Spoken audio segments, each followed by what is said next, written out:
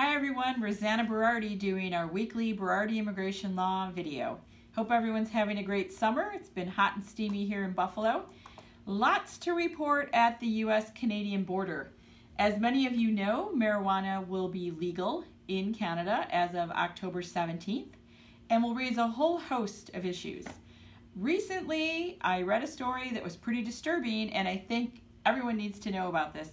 So if you work for a cannabis company in Canada, or you invest in cannabis or marijuana in any way and you cross the US-Canadian border, it could be very problematic.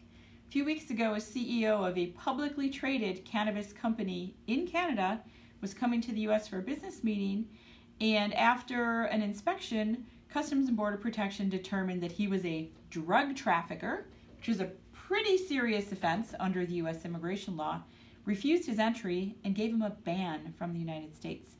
Don't let this happen to you. Talk to us ahead of time in terms of your travels to the US. We're counseling many cannabis companies on this exact issue. So call Berardi Immigration Law today if you have any questions about crossing the border after October 17th, which will be right around the corner. Have a great day. Rosanna Berardi, Berardi Immigration Law.